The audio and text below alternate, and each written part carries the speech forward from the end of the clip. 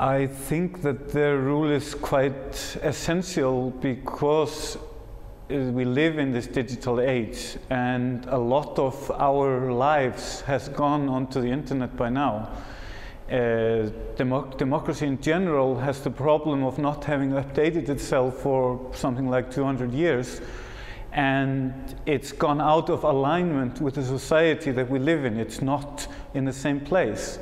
And the way to use electronic democracy is both a way to correct that, but also, which is another side to the same coin, also to get people again interested in the civic processes, which people have, for understandable reason, lost a lot of interest in. Participatory budgeting project in Reykjavik is called Better Neighbourhoods, and as the name says, it's about improving the neighbourhoods of Reykjavik. And the project was not completely digital from the start, but mostly. The ideas for the project are called out for on the internet, and then there is a process of how much they will cost and can we do this.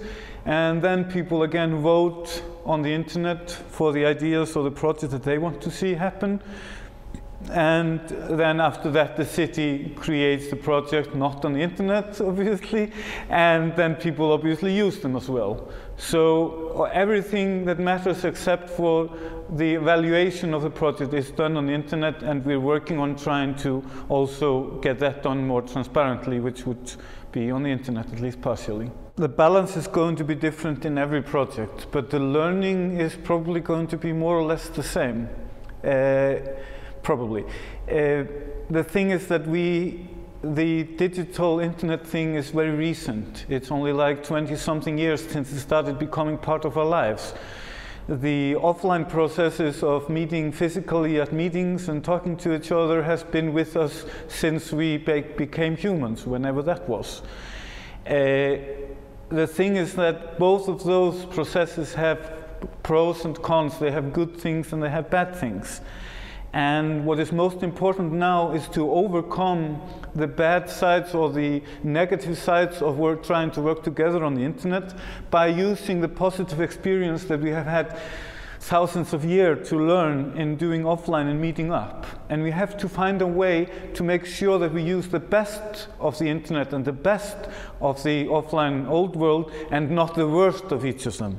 And that's the difficult challenge I had, but that's something we've been, at Citizens Foundation, we've been doing a lot of thinking and working on that, and lots of other people in the world as well. Bad thing about the internet, for example, is that it's really easy to close yourself into a bubble of only people that totally agree with you with everything, and everybody else is an idiot. That's just a simple bad thing. It's also really about the internet is a bad thing on comment section, on news sites, for example, when people start arguing about each other instead of debating the issue at hand.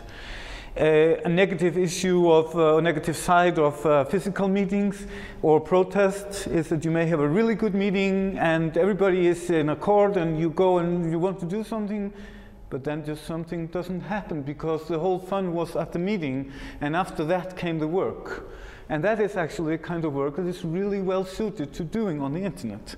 So this kind of combination, translating the experiences from the meetings into the internet, working with them there, organizing another meeting which is not stuck in the same place where the other meeting was, but you have taken it one step further, and thereby trying to sort of lift ourselves up. On the one thing, it's difficult for me to recommend anything to a different culture, because my culture is my upbringing. I know my people. I don't know your people as well as I know. For one thing, I don't know your language, and if you don't know a language, you can't know the culture. But to recommend, it's obviously the classical things. Look at what others have done, see if it worked, and use what worked and throw away the stuff that didn't work. Really simple, obvious kind of stuff. On a more sort of concrete level, what is most important is that you let the people, let the citizens know that there is something going on that they can participate in, and also, and most importantly, let them know that what they are doing is something that you are using, and you have to tell them, you have to reward them by saying, you are a part of me, you are a part of this process of making things better.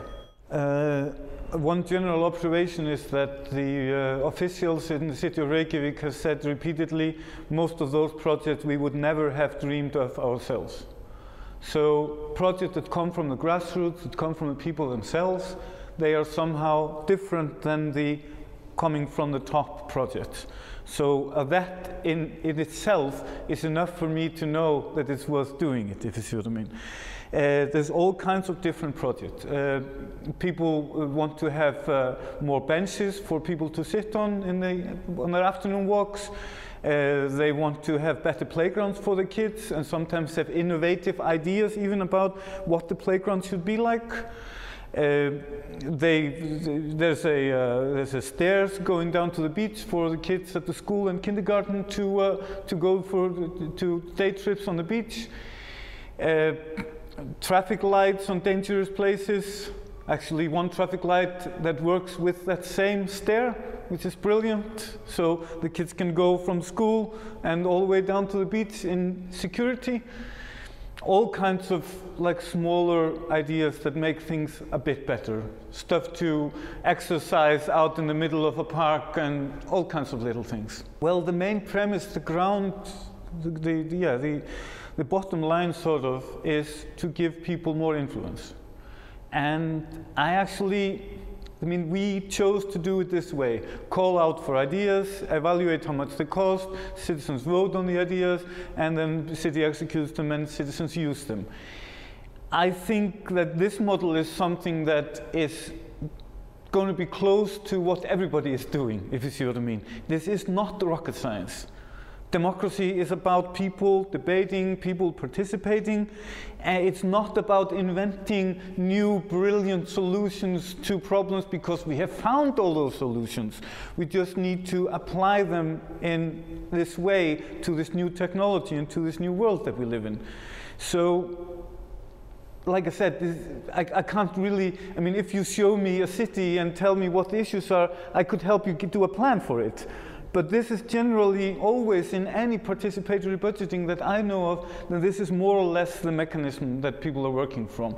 The differences are in what's the scope of the ideas, what's the amount of money that's put into it, who's going to finally decide, is it the citizens or is it the city?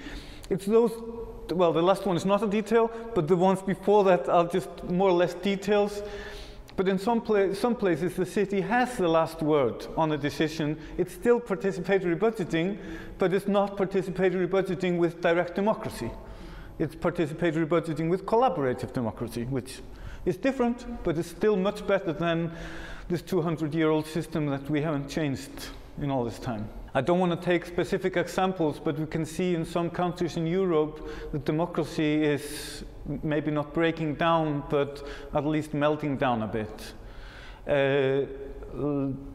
I don't know, like last I heard about Denmark, for example, they just put a new law where they can forcibly take away the money and jewelry from immigrants to pay for the cost of having the immigrants.